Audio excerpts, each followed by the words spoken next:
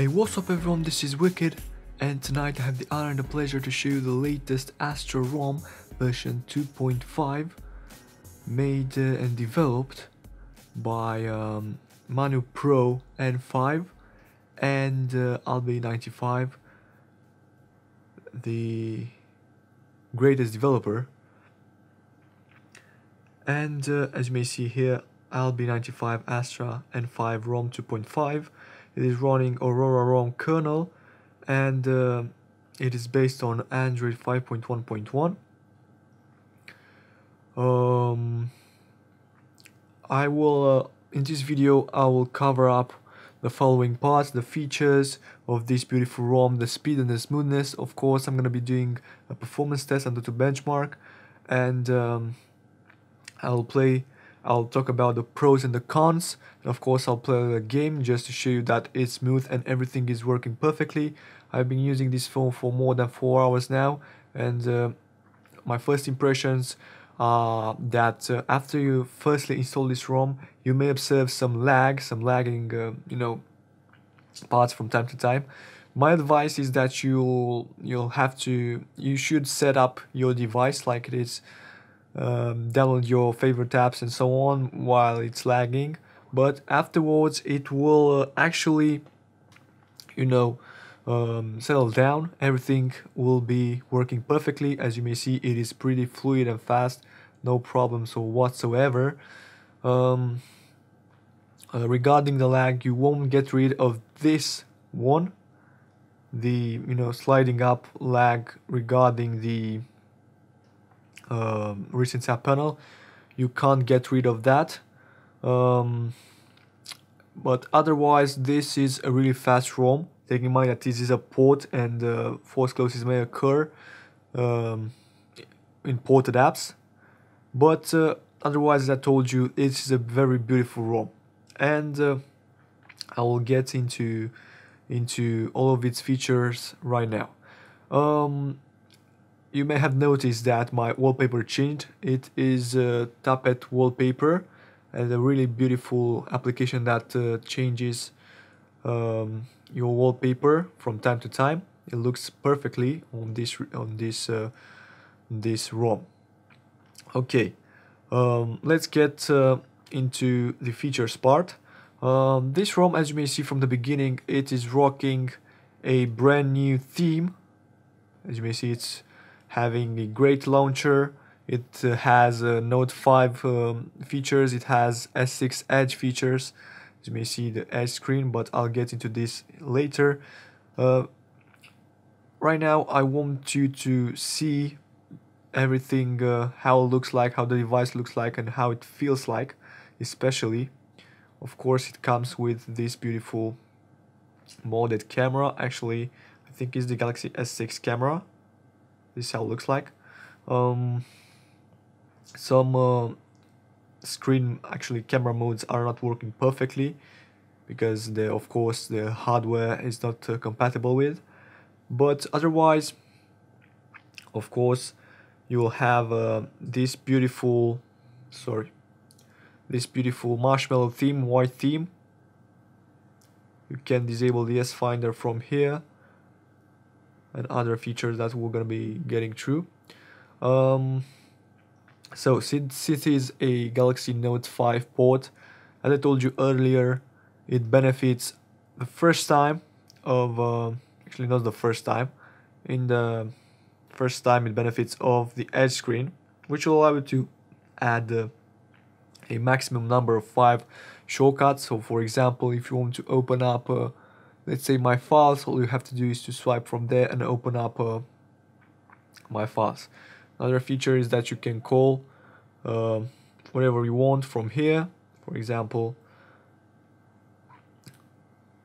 it's a kind of a great shortcut if you want to quick call someone. So that is Edge screen all about. Really great feature. You can disable it in settings, but that's why you got this ROM, to have Note 5 features, and here they are. Another great feature that comes with this ROM is the air command feature.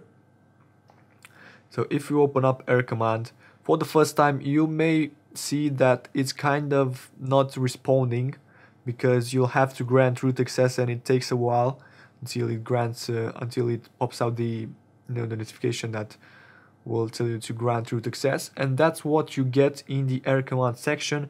Action memo, smart select, which isn't working for some reason. I can't select anything, but it's not such a big deal. You have screen write, so it takes a screenshot, and then you are able to write something. For example, here I will write Astra 2.5. Yep, and you can erase things. You can crop this specific area, and then click done, and you can discard or save what you did, what you wrote. Another cool feature is the action memo, which will allow you to write. Sorry, it's really hard to manipulate behind the camera, and it's hard to focus properly. You can write everything quickly. It's on eraser, sorry. So you can write wicked. It's really hard. You can write whatever you want. You can make a signature. You can check something. It's a really cool thing because it comes integrated with this ROM, and you don't need S Pen in order to do this. It's kind of difficult to write without S Pen because it's not so accurate with the thumb. You know what I'm talking about. And yeah, you can also add a shortcut, as you may see in this section, error command. For example, I set up the Smart Manager to open up when when pressing out this shortcut. Okay, another feature that comes with this ROM is the well-known feature called Ultra Power Saving Mode, which is working perfectly. I won't turn it on because it will be a waste of time. Another thing that doesn't work, cons, is that the screen mirroring. It doesn't work. Multi-window works perfectly. Floating messages, couldn't get it to work because it force closes. The settings force close, and I will show you immediately. At least it was force closing. Floating messages, as you may see, it says unfortunately settings has stopped. And yeah, that's what I told you. It's a port, and bugs may occur. It's not such a big bug, but it is. These are the widgets that I got on my home screen. So the features section is almost done. As you may see, it benefits of all S6 and Note 5 apps. They look perfect, without a miss. Let's talk about the theming part right now, because this is also an important part of this ROM. You can theme your app. You can theme the entire user interface actually. So I downloaded this theme called Android 6.0 Marshmallow flat theme, and I will apply it. And let's see how it looks like. Big expectations or not. It changed out the wallpaper to a more shiny one. Water droplets in the background. This is how the notification bar looks like right now. To me, it looks better. Let's see the settings. Application. Again, it will give you a more darker style. Let's check out the phone application. This is how it looks like. Messaging application. So regarding the customizability part, this is a go because it benefits of themes, and themes on the S6 and Note 5 customize the entire user interface. The thing is that I haven't actually tried exposed installer. I'm really curious if it's working. Please make sure you feedback right down below in the comments if it's working, whether it's working or not. There are some zips that you may want to flash in order to see if it's working, but Albe said that it may, bug the entire ROM, so it's not recommended to flash exposed on a port ROM, because ports have bugs, and exposed, which is not official for the S4 right now regarding Lollipop, it will be even buggier. So yep. So yeah, we talked about the theme spot. Let me switch back to the the default theme, because I think this looks better. So the performance spot, as you saw, we don't care about the numbers, we care about how fast it let me change up the wallpaper, how fast, and this time I will show you how it looks like, how the tapet wallpaper looks like. So it doesn't really matter how the numbers, it matters, the only thing that matters is how the phone performs, how it moves, how fast it is, how smooth it is, and that should be the only thing that should concern you. But either way, I did a benchmark test, which I will open right now, the AnTuTu benchmark, and as you may see, I scored for about 33,000, if I'm not mistaken. Yes, 33,662 and 52 points, which is a really fast score. Think in mind that this is a port, and it kind of uses more resources than than the official, Galaxy S4 Lollipop firmware uses. So again, internet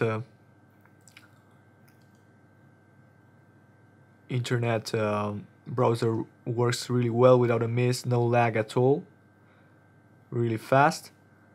The one thing that you should take into consideration is that while opening not WhatsApp or YouTube, and for example, you'll have to play a video of, let's say, I don't know, a video TechRex, sorry, and if you set up the quality to 1080p, it may lag,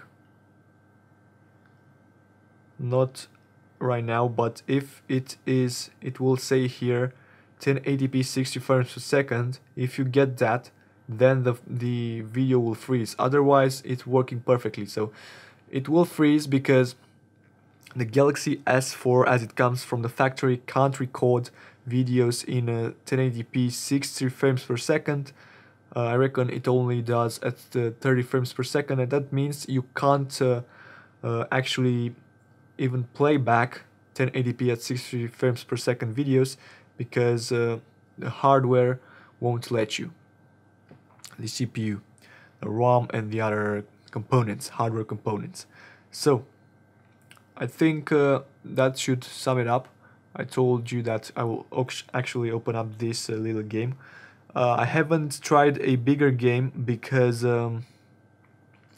I found out that the bigger the game is, the hard it will actually it will download. It's really hard to play behind the camera. It will slow out the download, and it will take forever to download.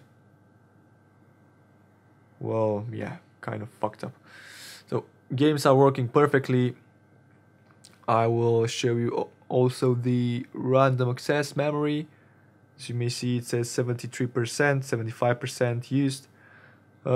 Pretty fair amount of RAM, but you won't notice that this is lagging because of that. It is actually pretty cool midnight right now. Pretty cool ROM with no lags at all. Again, you'll have some lags here, as you saw, big lag while getting into recent side panel. But otherwise, it's a great ROM. Thumbs up for Albe95 and Manu Pro and 5 for making this beautiful ROM. As always, if you like my video, please make sure to thumbs up and subscribe right down to my channel. Make sure you leave your comments right down below, your feedback, yeah, racist as fuck, feedback, and make sure you hit me up on Instagram. That's where I'm all the time, and I will answer out your questions on DM. So thank you for watching, guys. Wicked Android is out. Bye bye.